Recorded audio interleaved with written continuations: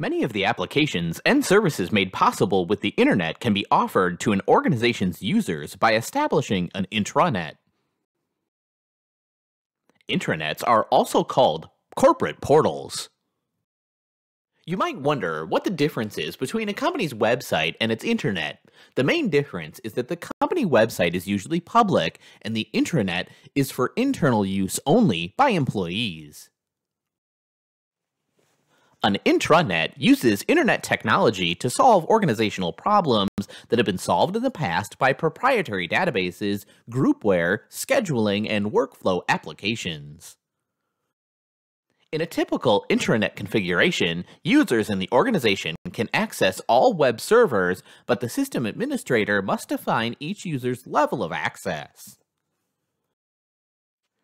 Departmental web servers can be used to host websites. For example, the Human Resources Department might have a separate website containing information that employees need to access frequently, such as benefits information or 401k records.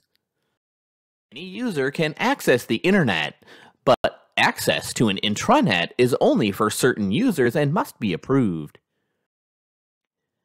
Despite the differences between internet and intranets, both use the same protocol, and both use browsers for accessing information. An advantage of an intranet is that because the organization can control which browser is used, it can specify a browser that supports technologies the organization uses, such as internet technology or video conferencing. Intranets can also help organizations move from a calendar or schedule-based document publishing strategy to one that is based on the events or needs. Intranets reduce the cost and time of document production as well.